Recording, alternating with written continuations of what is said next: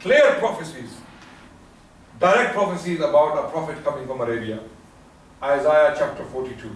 The entire chapter is talking about a prophet coming from Arabia. So you ask me, he's born in 570, and the Dead Sea Scrolls, they have been dated to 100 BC, so they were written about 5 to 6 centuries before he was born, sallallahu alayhi wa sallam. Yeah? Because these are the oldest we have. We know they were written, of course, the originals were written long before that, but they have been copied and copied and copied and copied. The originals were lost. What we do have now is the oldest from this period. And we have, and Allah tells us in the Quran, يَجِدُونَهُمْ مَكْتُوبًا عِنْدَهُمْ فِي التَّوْرَاتِ وَالْإِنْجِيلِ. They will find. So there are clear prophecies in Isaiah 42 that talk about an Arabian prophet. Are they explaining that differently? Now the Christian now. Yes, they don't accept it. They don't accept it, but it's very clear. It's very clear. In verse number 11, if you read it, just don't believe me.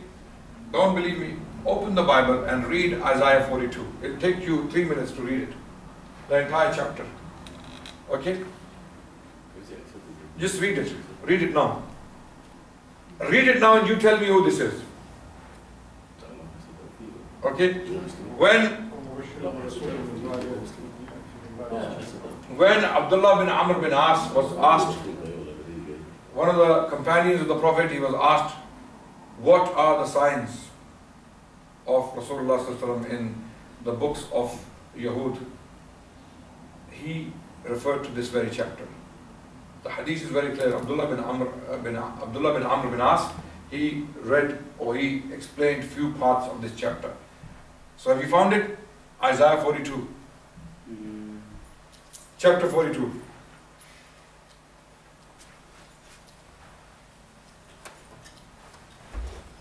What's it called in Arabic? Ashia. Ashia. Ashia.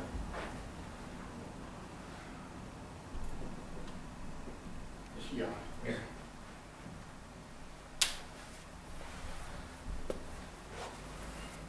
So, have you found it? Isaiah 42. My phone has been very quiet today for some reason. Maybe there's no reception here. Yeah, that's why. MashaAllah. There's no reception.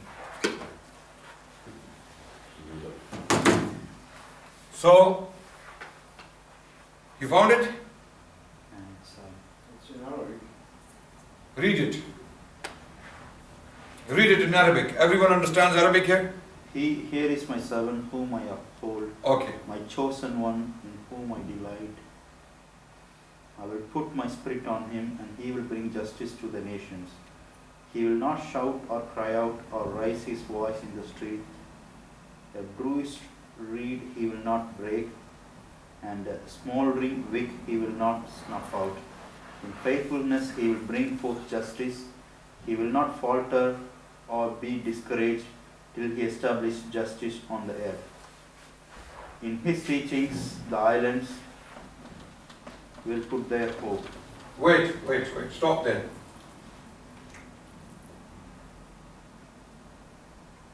Chosen one. He will not shout in streets.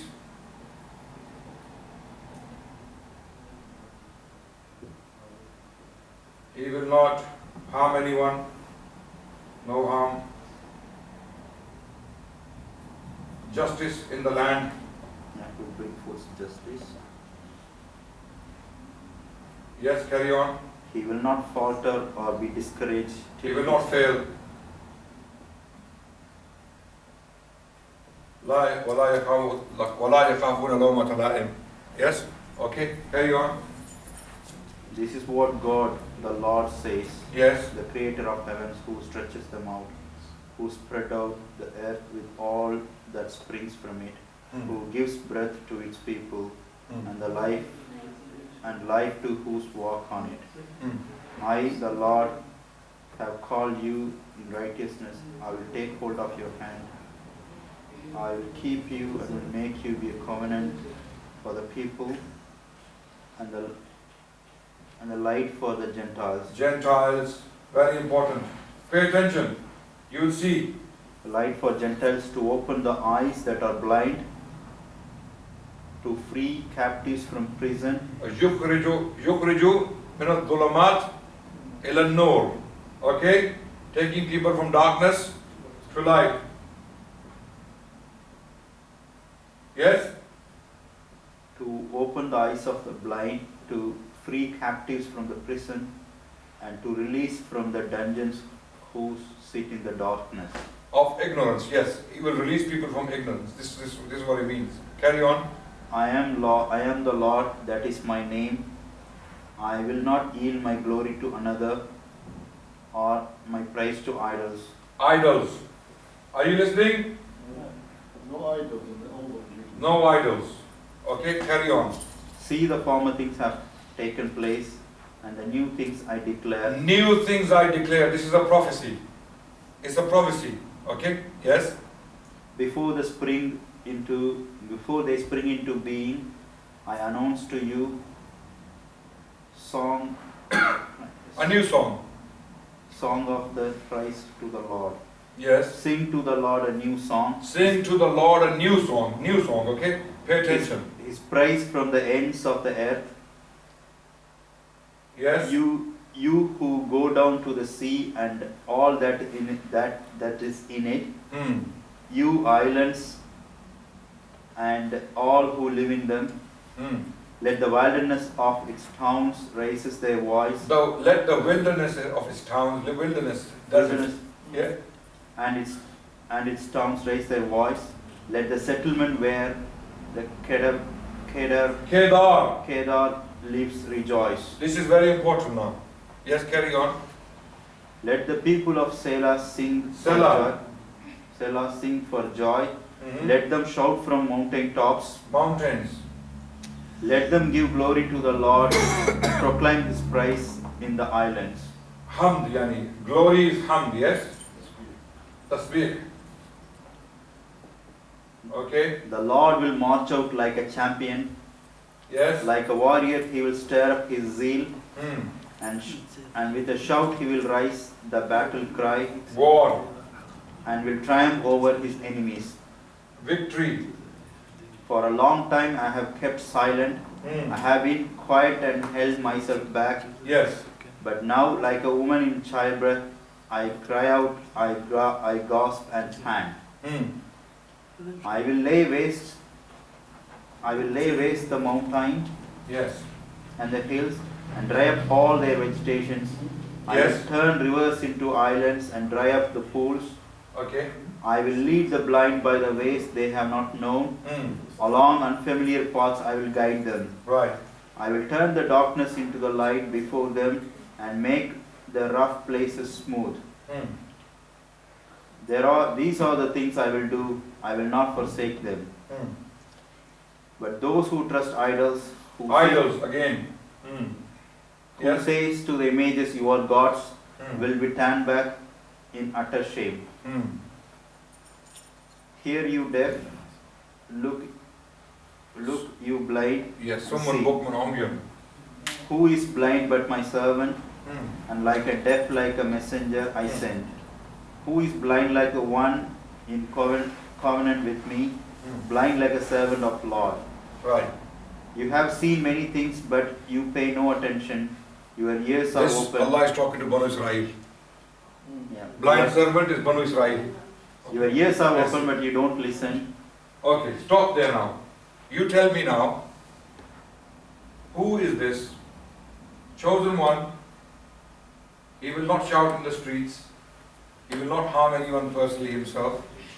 He will spread justice in the world, Adl of Islam. He will not fail, nor be discouraged. He will come for the Gentiles. Yani this prophet who is being foretold is not for the Israelites. He's not coming for the Israelites only, because previous prophets had already been coming for the Israelites, including Isa alayhi salam. What does the Quran tell us? Who was Isa sent to? Bani Israel. Even in the book of Matthew, we are told in chapter 15, verse 24, I was not sent to anyone but to the lost sheep of the house of Israel. Isa alayhi salam said, I was not sent for anyone else except the Israelites. When a woman came to him, He said, it is not for me to put the bread of the children of God to the dogs. He said to her, you are Gentile, you go away. But this one is coming for An-Nas. He's coming for humanity. Gentiles mean outside Israelites. From darkness into light. Right? He will take people out of darkness into light. He will put idol worshippers to shame. Idol worshippers to shame. The people now need to sing a new song. Yeah? And the people of Kedar. This is very, very important now. This is everything, inshallah. Once you put it all in context, Kedar. Who is Kedar? Who is Kedar? Kedar is the second son of Ismail alayhi salam. According to the book of Genesis chapter 15 verse 23, we are told that these are the names of the sons of Ismail. Number 1 is Nabat. Number 2 is Kedar. And when you look at the genealogy of Rasulullah sallallahu alaihi wasallam, he is number 60 from the Prophet sallallahu alaihi wasallam. Number 60. Yani Rasulullah sallallahu alaihi wasallam, he told us in an authentic hadith that he is the son of 2. Yes. One of them is his father Abdullah. The other is Ismail alayhi salam. Okay? Hadith is daif. The other one, let's take the other one. Okay, no problem. I know. It's a problem. Let's take the other one. Allah has chosen from Banu Adam, from the Arabs, Allah has chosen Kinana. That's Sahih Hadith. From Kinana, Allah chose Ismail, and from Ismail Allah chose Kinana, from Kinana Allah chose Quraysh, from Quraysh Allah chose Banu Hashim, and from Banu Hashim Allah chose chosen one. Yes? So there is authentic evidence, direct evidence from the Prophet ﷺ. He was a direct descendant of Ismail alayhi salam. There is no doubt. Right? Now he was either from Nabat or Kedar. Right? Because we have two genealogies. The one in Tabaqat ibn Sa'ad gives Kedar as the father of direct ancestor of Rasulullah sallallahu alaihi wasallam. Now it doesn't stop there. Sela, the mountain range in Medina. You know what it's called? It is called Sela. There's a mount in Medina, it's called Sela. Kedar, Sela. You can't get more clear than this. Right? And then, what was this? No, this. I can't from the mountains. Mountains. Now, when you look at the terrain the Prophet ﷺ lived in, he was surrounded by mountains, even in Makkah and Medina. Okay? This is tasbih, which will be announced, a new tasbih, new praise of the Lord. He will come and he will fight wars. He will be given victory over his enemies. He will triumph over his enemies. And again, he will put idol worshippers to shame. When you put all of these things together, it is impossible to think of anyone else. It is impossible. What they are saying, some of them accepted. Some of them accepted that this is an Arabian prophet. But they are, you see, the problem is the Jaloon, so if they you will. don't say the Arabic, what they are saying, the one you meant. If you pick up the writings of the Yahud, they refer to the Arabs as Kedar, the children of Kedar, or the children of Ismail. These are the two terms the Yahud use in their literature, in classical literature. Like we have classical literature of our ulama, you know, all of these. When you look at the writings of the Yahud, this is the term they use, and a lot of them, this is why they came to Islam, a lot of them. They came to Islam because of these passages, you know. So that's why Rasulullah sallallahu alaihi wasallam, the Quran, when the Quran makes this claim, يَجِدُونَهُمْ مَكْتُوبًا عِنْدَهُمْ فِي التَّوْرَاةِ وَالْإِنْجِيلِ, these are the passages we're talking about. Okay? Yeah, but have you got the book of Isaiah open? Is it there? They already moved to Medina for waiting for him. no. So, I want to know what they are saying. If they are I not think saying they are that, still. we are so telling them maybe it's the prophet and what they are saying against what we said. there is a debate. No, it's not. And Sorry? I said, then you go quiet. What if I say, if I bring this Yes. and say he's the prophet, I will explain exactly how you explain. Yeah. What they are saying. No. The Jews say this is the Messiah. Messiah. Who will come? Who will come? Oh. And the Christians say this is Isa alayhi salam, this is Jesus. But it doesn't fit Jesus. What is Jesus doing in Arabia? Kedar is in Arabia, according to the same book. The book of Isaiah chapter 21, Kedar is in Arabia. So what is Jesus doing in Arabia? Jesus did not come for Gentiles. He did not bring any justice to the land. The second coming, they start talking about the second coming. When he will come back, he will do it. Okay? But here, the reference is very specific. He is fighting idol worshippers. He's a chosen one of God. He has something to do with Kedar, Sela, which is a mountain in Arabia. We are writing a document on this, alhamdulillah, it's coming out very soon, inshallah. We are working right now with all the Jewish and Christian commentaries, where it is confirmed who is this. Inshallah, once it's ready, we'll give you some copies to distribute, inshallah ta'ala, on this very topic. So there are so many powerful, strong reasons you can give. You can come from a number of different angles and explain to the person you're talking to, the Prophet Muhammad is the true Prophet of God. So now either the person has already accepted that, yes, I agree. And wallahi, many people have, through this approach, accepted Islam. Many people. They came angry, they came asking questions. When this approach was applied, you know, people, they either go away fully convinced that Islam is the haqq, is the truth, or they go away with sympathy. That they're no longer your enemies. They don't hate you anymore. Like they came asking questions. Their misconceptions have been cleared. Right? After this stage comes the next stage, which now you will ask the person, do you agree with me? God exists. He is one. Yarhamakallah. He is sent down revelations, and these revelations, the Quran is from God. It's not from humans. And Prophet Muhammad is a true prophet of God. He is a true prophet of God. He's got the profile of a true prophet of God. Right? And if all these things are true, then you have two options. Either to accept Islam or stop opposing Islam, or stop asking questions about Islam, because we believe it's true. We believe it came from God. That's why we believe in it. That's why our women cover. That's why we dress the way we dress. That's why we pray the way we pray. Because we believe this message is from God. So this person will have no grounds to attack your deen or attack your religion anymore. Simple as that. This is what we call da'wah ilallah. You know what Allah subhanahu wa ta'ala told us to do in the Quran? وَمَنْ أَحْسَنُ قَوْلًا مِمَّنْ دَعَا إِلَى اللَّهِ وَعَمِلَ صَالِحًا وَقَالَ إِنَّنِي مِنَ الْمُسْلِمِينَ. Right? So this is what we are supposed to be doing. I think they still ask you one question. Yeah. What's wrong with those people who's doing that things? Doing what? The extremism. Tell them that they are not following Islam. Exactly. Now, okay, this is now good. This is a good point now. Now you have given da'wah. And by the way, what we learned in the last 5-6 hours, yeah, will be delivered in 5 minutes. It has to be. It has to be delivered within 5 to 10 minutes. You have to finish off your argumentation, your case within 10 minutes, right? And once you have done that, you have given da'wah, you've explained the rational basis for Islam, the person is already convinced that, okay, you have solid grounds, solid reasons to believe in Al-Islam. You're not just a bunch of fools who are just praying like goats without knowing the reasons why you pray. If she still insists that I want to know the answer, then you can talk about it. Okay, these people are not following Islam. For example, our Prophet told us clearly that you cannot kill women and children even in conflict. Okay? So there are chapters in Bukhari. Muwatta Imam Malik is a chapter. Babun Nahi an Qatl al-Nisa wal-Wildan fil Ghazv. Right? It is prohibited. The chapter of prohibition of killing women and children in war. Rasulullah saw a woman in the battlefield in Sahih Bukhari, Kitab al-Jihad is there. He saw a dead woman on the battlefield and he said, do not kill women and children.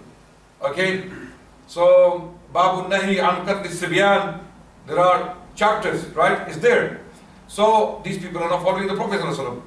So, if someone goes and starts stabbing up a woman in London, she's sitting in a pub having a pint and someone comes in and starts stabbing her up, this is not from Islam. Islam does not allow such action. It's simple. Islam is a very humane, very contained, very civilized religion. Simple. So now you start to give them reasons as to why Islam is beautiful. Right? You have already given your rational basis. You have done da'wah. This is your da'wah, your obligation. Done. The person now will be thinking, inshallah, if the person doesn't come to Islam today, He will come to Islam or she will come to Islam a year or 2 or 3. You don't know. You have planted the seed. Your job is what? Plant the seed and leave the rest to Allah subhanahu wa ta'ala. If Allah wants to bring a tree from that seed, Allah will do it. Okay? You cannot do it. There was someone we know, I don't know if he's alive or not, English brother. He took his Shahada at 80. When? 80. 80 years old. You know IRA, this organization in London? He was with them. I've seen the brother myself. Why? He said when he was 20 years old, someone gave him dawah. 20. How old was he? 20. 60 years later, those thoughts, those words were still in his mind. And at 80, Allah gave them tawfiq to declare the Shahada. You know the hadith? That someone who does the actions of people of Jahannam, a handspan away from Jahannam, and Allah subhanahu wa ta'ala, He puts him in Jannah, and someone who is handspan away from Jannah, and Allah puts him in Jahannam. A'udhu billah, thumma a'udhu billah. So we ask Allah subhanahu wa ta'ala for respite from such conditions. So you don't know what Allah can do through you. You have no idea. Don't underestimate your words.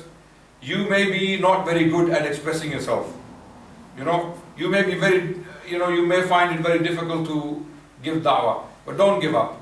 Don't give up, because you don't know what you may say. Even in your broken, sentences, your broken English or your broken language, you might change someone's life by saying something very simple. Wallah, you don't know. You don't know how Allah subhanahu wa ta'ala can put effects in sincerity. If you're sincere, if you're doing da'wah fi sabilillah, for the sake of Allah, Allah will open the doors for you, inshallah. Sure. So, yeah. There's one common question as well. Non-Muslim, even Muslim people keep asking about why Muslims between them they are fighting. Okay, tell them fighting is a human phenomenon. Fighting, hating each other, different opinion. Ask them when did it, different opinion, different. well, ask them when did this start. When did this start? Tell them. Ask them. Was this fighting there before 2003? They will talk about Shia and Sunni in Iraq. Yes? Tell them when Saddam was there, no one was fighting. Because Saddam would hammer anyone who would fight. Saddam would come and he would simply hit anyone with sledgehammer. If the Shia, they tried to make trouble, Saddam would come and deal with them. The Ahl Sunnah, he killed so many scholars. Right? So Americans invaded, and lo and behold, Shia Sunni are now killing each other. So this wasn't there before. Now you can also explain that fighting is a human phenomenon. Humans fight, humans disagree. It's not because of the religion. Religion is clear that unite for the sake of Allah. وَاعْتَصِمُوا بِحَبْلِ اللَّهِ جَمِيعًا وَلَا تَفَرَّقُوا. Quran clearly states that unite upon the haqq, upon the truth. Come to common terms. O people of the book, come to common terms that we worship none but Allah. So Quran always asks people to come to common terms. But people want to disagree and they cause problems. When they don't follow God's teachings, they fight. So very simple answer. You can give very, very simple answers. You see, in all the nationalities, they done the experiments. Yeah. They are doing, you go through videos in the camera, and Yeah. they do experiments in Algeria, Morocco, Tunisia, Egypt. Yeah. And roughly they are copying each other, Yeah. and you can see, Yeah. without breaking the video, Yeah. you can see someone is hating someone else. Yes. As the normal people, yeah? Yes. An Algerian in Morocco. Yeah. I said, and it's someone go and said, it's Algerian, and you see the other one defending him. No, Yeah. he's with us. No, don't worry, we're all Muslim. Yeah. So you know from this experiment of young people doing it, Yeah. people, Yeah. we still, subhanAllah, Have- love each other. Yes. We love the Islam. We love That's right. subhanAllah. We are completely different Yeah. than what's in the newspapers, That's what's in between the governments. Exactly. What, And we need to clarify that. We are completely different. And one of the best ways to clarify that is that when you are involved in social work, that's one of the best ways to get involved in da'wah. With a motive of da'wah, you should get involved in social work. For example, when this tower was burnt in London 2-3 days ago, you saw the response of the Muslims, how the Muslims came out. And because the Muslims came out in such large numbers with so many donations, There were non-Muslims there as well. There were Christians, there were Sikhs. I saw the Sikh community as well, donating, right? But Muslims came out overwhelmingly, right? Oh, okay. So, these kids. So, that had such a huge impact that even anti-Islam newspapers, you know, those newspapers who have an agenda to tarnish Islam and Muslims, even they put articles praising the Muslims. Some of them had to say, some Muslims may have helped save lives. They couldn't even say straight, the Muslims helped save lives. Some newspapers stated that. Some other newspapers wrote, some Muslims may have saved lives. So when Muslims do social work, when they are out there doing the work for the community, taking care of the poor, or someone who is not well, even in knowledge. If, you know, Muslim community is very small in knowledge, right? But if you make an image, the image is that these people are very good people. They are very helpful people. They are very nice people. They take care of the elderly. They take care of the poor. If there is some, if there is a problem, if there is some, you know, if, for example, if someone needs something, or if there is snow, if you clean the snow from people's gardens, if you go and ask your neighbors if they need any help, occasionally, it makes a huge difference. Wallahi, it makes a huge difference. It changes people's perception of Muslims. I think it's better also to divert their attention from the Islam and the practice of Islam. Yes. Muslims, than to concentrate and say is that Muslims good or not. They have completely made us look like barbarians. Yes. Completely. The people now are very scared of Muslims. They're very, very skeptical about Muslims. And this is not because we are bad, it's because we have not done anything to show our goodness.